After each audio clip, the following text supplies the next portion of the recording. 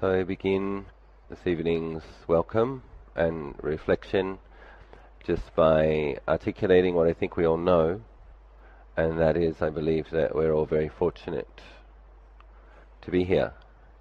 And obviously a good number of people will be feeling a little bit tired. People have been travelling from various places. We've got 3 Australians just arrived not long ago. We have a man from Singapore. Is he here yet? Okay, our guest from Singapore, welcome. And 3 people arrived from Thailand yesterday. But just considering this facility, this particular facility, Brothers Bungalow on Penang Hill, was offered by Ajahn Achalo's father, who's a fairly wealthy business person in Malaysia. And he wanted to make it available for retreats. So his company, or his charity, paid for the renovation. It used to be a Christian brothers seminary. So that's really wonderful. Then, of course, whenever you have a retreat, you have people who've been putting a lot of work into coordinating the retreat behind the scenes. So you turn up to a facility like this, and it's already fairly clean, and the mats are in place, and there's a shrine, and the food is already being prepared. So we all know this, but it's just nice to rejoice and understand that among human beings, to be able to have the time to come and spend, it'll be 8 full days, particularly reflecting inwardly and putting down the more worldly duties that we usually have to attend to. That's a really precious opportunity that most human beings don't have. So thank you to Mr. Krishnan for making the facility available. This is actually my first time here today, just arrived, but I'd seen photos and spoke to other people who've practiced here, and I think it's very suitable. There's this lovely sense of being above everything, and it's quiet, and the afternoons can be a little bit warm, but in general it's very cool compared to the rest of Malaysia. It's very cool weather. The other thing I like is this particular hall we're all sitting in. It feels very solid. I don't know if you've seen how they made these buildings. I'm not quite sure how old it is, but it was well made. These great big granite slabs to make the walls. And you can feel that. You can feel this kind of solidity. And so, for myself, for meditation practice, it's really wonderful when there's a nice sense of something solid underneath. You feel like you're not going to fall through the floor. You can relax. Then also there's a lovely sense of space above you as well. So it's a nice place to get grounded, and then also to allow the mind to become more expansive, more spacious. I think you're all informed. We were originally charged a nominal fee for the accommodation, and we were informed later that that fee is also being waived. So your accommodation here is a gift from Mr. Krishnan's charity. So you've been charged for food and for laundry, and you get to use this facility. So this is a result, I believe, of past good karmas that you've all produced, that you can have access to this. And I think we're going to be deepening on those good past deeds. We'll be making more, performing more good deeds. In terms of good deeds, the Buddha praises mental cultivation as being that which produces the most merit. It's the most auspicious, karmically auspicious activity that we can do. So, in a way, I'm just kind of making these positive affirmations here because we're all a bit scattered and we've all been a bit busy. So it's like, in a way, recognizing, wow, this is a good opportunity. This brightens the mind, doesn't it? Because one gift that human beings have, and me too sometimes, is we all have a gift for feeling sorry for ourselves. Because of this noble truth of suffering, that affects all of us, there are challenges in all of our lives. There is dukkha that impinges on our minds in various ways. That's the experience of human beings. But among human beings, there's dukkha and then there's dukkha, isn't there? And there's very few people that can take time out of their lives and come and turn inwards and learn about how the mind actually works. One metaphor which is interesting is if you can imagine like a slide projector, an old-fashioned movie projector projecting onto a screen. And so most of the time we're caught in the images, caught in the story, looking outside and then reacting to the picture. And what we're doing when we're coming to these kind of retreats is that we can actually have a look at what's projecting, not just looking at the picture. When you close your eyes and you come inwards and you rest your awareness in that heart area and you notice thoughts come out of that space, when you start to get a bit more sensitive, get a bit more samadhi, more mindfulness, you actually can notice there's energy in the mind, and out of that energy is these thoughts coming, and various sense impressions affect us, and that affects the mind, and there's feelings, mental feelings, and then there's associated memories with certain perceptions, sounds, sights, the words that remind us of things, and then thoughts start turning around the mind, and most of the time we're completely caught in the movie. And so what we're doing is that we're coming back and having a look at inside, the Dhamma leading inwards and leading onwards. So we're taking this time to practice to go inwards and have a look, how does it work really? With regards to the first noble truth, the noble truth of suffering, it's a really wonderful opportunity to see in these meditation retreats what is the cause of suffering really.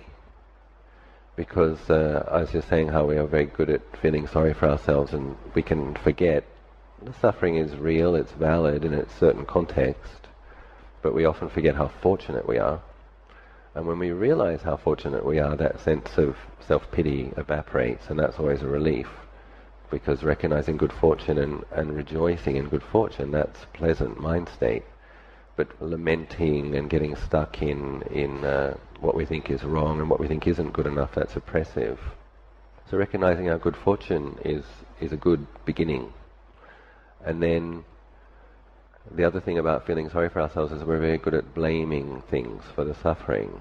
So it can be the weather, it can be the government, it can be the neighbor, it can be the dog, it can be the computer not working like it's supposed to, any number of things you can say, causing me to have a bad mood. We come and meditate, we can see that actually the cause of our suffering is our own liking and disliking and reacting to feelings, pleasant mental feelings. So you like something, you have a pleasant mental feeling. You don't like something, you have an unpleasant mental feeling. And then we have a reaction to that feeling. So this is, you only really see these deeper truths when you come and meditate. People who meditate a lot might catch it more quickly, but for busy lay people, it's these meditation retreats and these day-long retreats, these kind of things where we can really have a really good look. What is suffering really? And what is the cause of suffering really? And then the wonderful news and the incredible good fortune here is that we can begin to ask ourselves, is it possible to let go of suffering?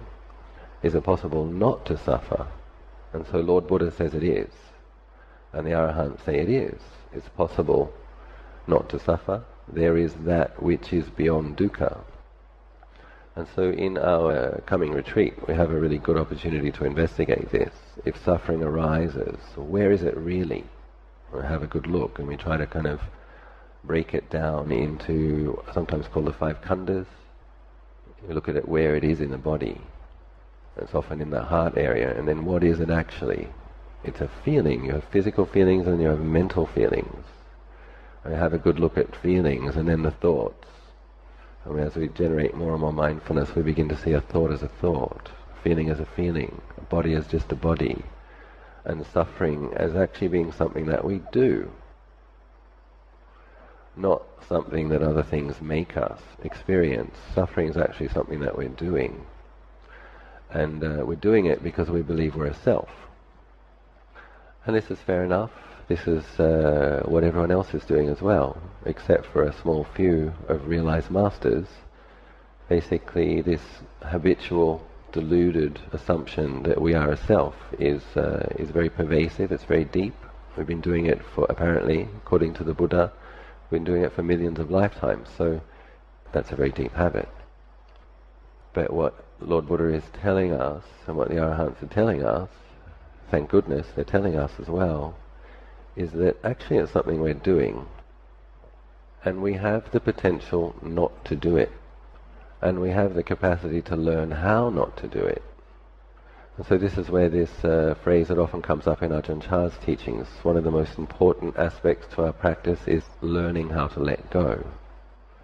Because your mindfulness gets a bit better. We'll be doing sitting and walking, and you'll get more clearly aware of your breath, more clearly aware of your footsteps, a little bit more space from your thoughts, seeing a thought as a thought. And there'll be times when you'll see that sometimes suffering is oppressive and you're kind of stuck with it, and you respond with metta and you respond with patience, which is skillful, but you'll also see that sometimes you can just put it down. You can just recognize, an unskillful reaction, and responding to pain with aversion, or responding to a craving with more craving, and you'll see that you're doing that, and you'll be able to just, don't do that. Come back, rest with the breath, one in-breath, one out-breath. Or rest with the awareness of the space around the breath, and between the in-breath and between the out-breath. So that's our very good opportunity this next week or so, learning about suffering as a noble truth. So the Buddha called it a noble truth. That's very interesting.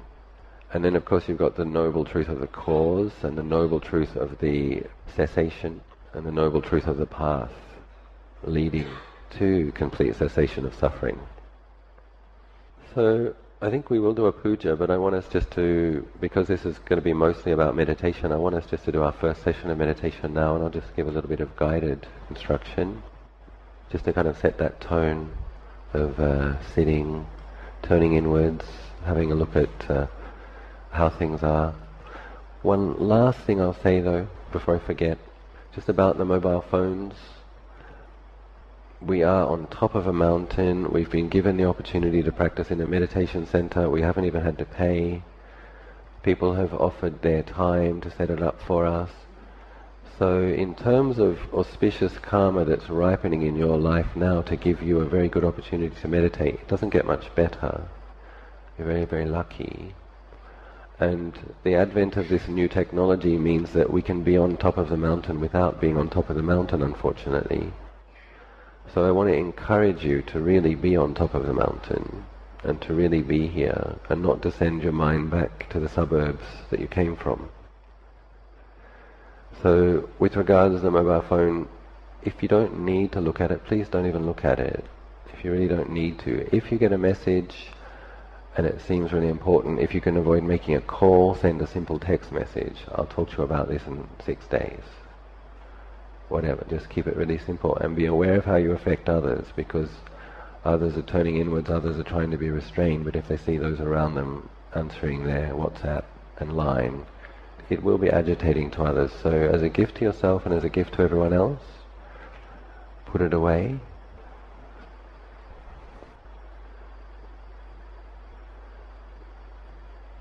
So one thing we often do in our lives is we tend to choose the time that we'll meditate, and we'll tend to choose a time when we're not feeling too tired or when we're not too busy. And often if we have been busy and we are tired, we'll have a nap. Of course this is fair enough. It's also interesting in terms of really sincere practitioners, those who want to be liberated from all suffering, those that want to understand the ultimate truth. There's a different way, a different approach, or a different attitude where basically you meditate at many times of the day or night and get familiar with meditating with the mind as it is. And Ajahn Chah, I say often, Ajahn Chah says, when you're peaceful you meditate. This was the instruction he gave his disciples. When you're peaceful you meditate, when you're not peaceful you meditate. When you feel like meditating you meditate, when you don't feel like meditating you meditate. And that's the advice of the enlightened sage that knows what it takes to become enlightened.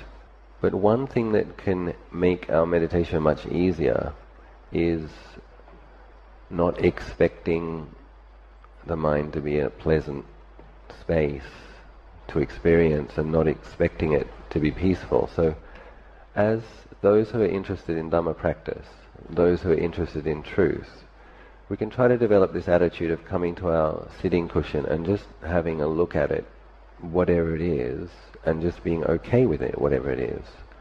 So for tonight, many people have been travelling, some people have been busy setting up the retreat, other people are in a new place for the first time. So there might be some confusion, there might be some fatigue, and that's fine. So it's just kind of closing the eyes and sitting straight and just having a look, what's it like? And without wishing it was otherwise, and without having aversion to it. So just opening the heart with a spacious sense of interest. We're just being interested in how it is, and also with an attitude of accepting it, just allowing it as it is, and then just paying attention. We want to be paying attention to the mind a lot. Just pay attention, just notice. What's it like now? What's it like now? It's like this. Ajahn Sumedho's often saying it's like this. Just notice it's like this. And so using the breath awareness as the object, we're not going to try to have a refined breath awareness at this stage. Just take a few deep breaths, I would suggest. Nose, chest, abdomen, abdomen, chest, nose.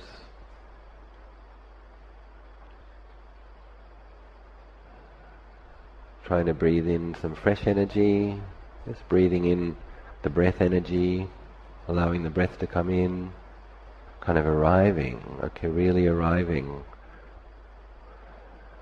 And breathing out, just putting down the feelings of tiredness, fatigue, breathing them out to the extent that you can. Breathing in, arriving, and breathing out, relaxing, and at the same time paying attention moment to moment and gently waking up. Just waking up a little to the moment.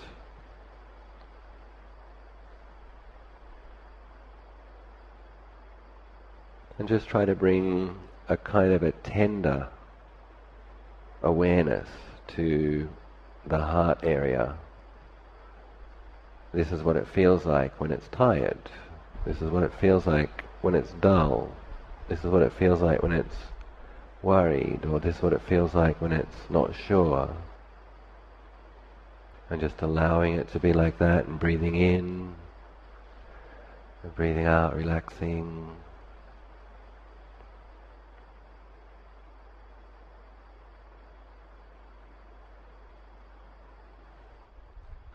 And in a way not expecting the mind to become peaceful on this first meditation session, just beginning a process of being interested in your mind, paying a closer attention, reining things inwards.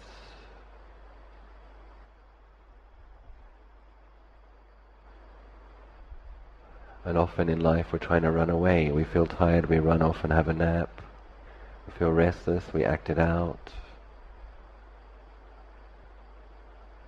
Meditation practitioners, we have to be able to just be with these things in a non-contending way. And just learn from the mind. Okay, this is what it's like when it feels a bit tired. This is what it's like when there's dullness, sleepiness, or this is what it's like when there's lots of thinking.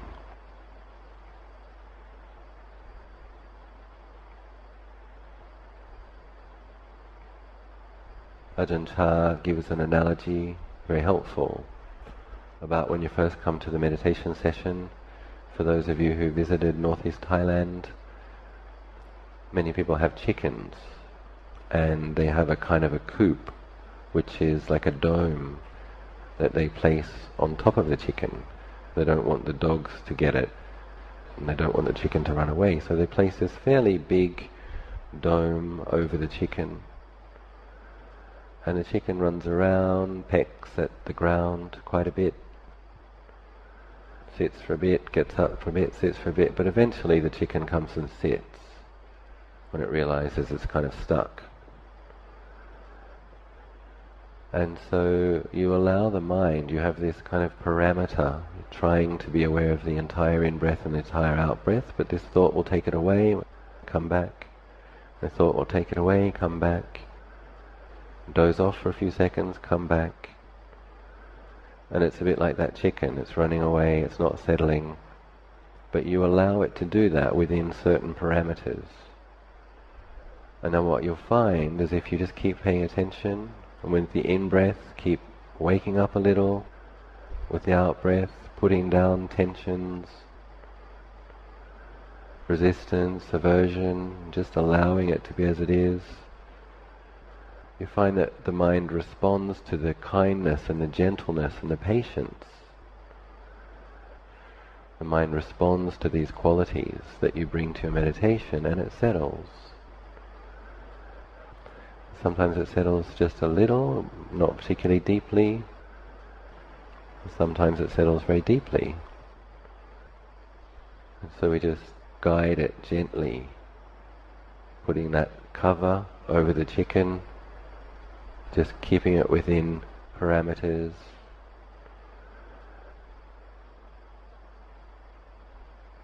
Aware of the in-breath, aware of the out-breath. So usually we're teaching that we use Buddho, a way of utilizing the thinking mind to help it to be with the meditation object.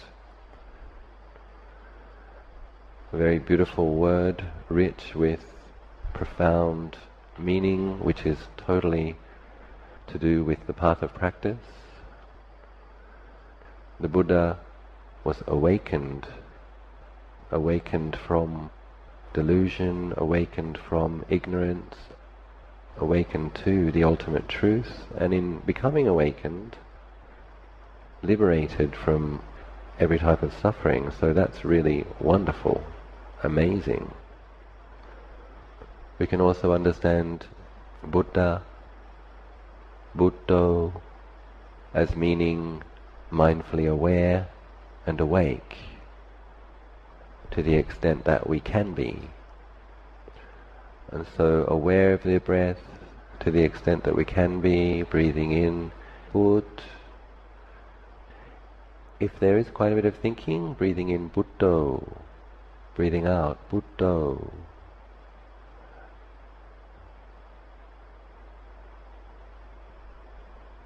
If there's not so much thinking, you can make it a bit more spacious, breathing in Bud, breathing out Do.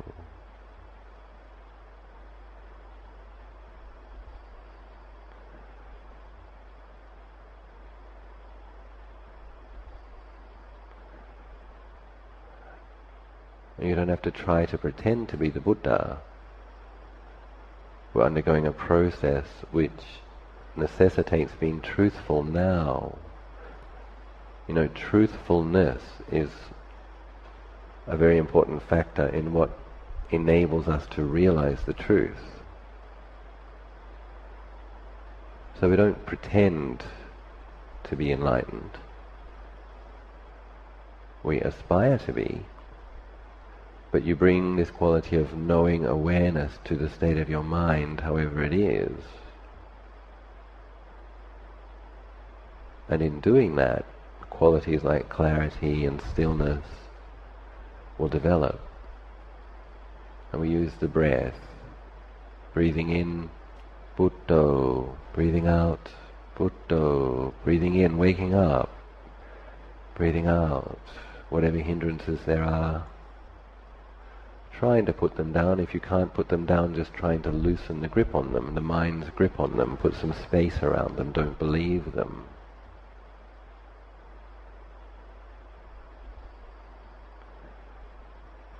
Breathing in, Buddho, awake, aware, gently awake, gently aware. Breathing out, Buddho, whatever thoughts there are, not believing them, so observing a thought as a thought. we're aware of the content. A thought about the past is a thought about the past, a thought about the future is a thought about the future, a thought about other people is a thought about other people, but it's all just thought.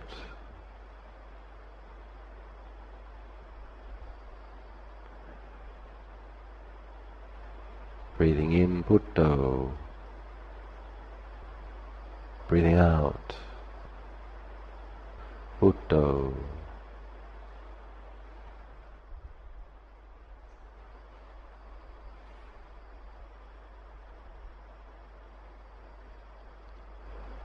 It'll be a fairly short session. I just encourage you to sit for another 15 minutes, training this awareness, turning inwards, learning how to identify the breath, recognize the breath, hold the feeling of the breath in awareness, and hopefully resting in the awareness of the breath as the mind begins to settle down in the next few days. Give it some time, don't expect too much. At the same time, I think you can all feel very optimistic. We'll be doing lots of sitting, lots of walking. Most likely your mindfulness will get quite a bit clearer. And you'll experience some peace. But just enjoying the process and allowing it to be as it is. Aware of one in-breath, Buddho. Aware of one out-breath, Buddho.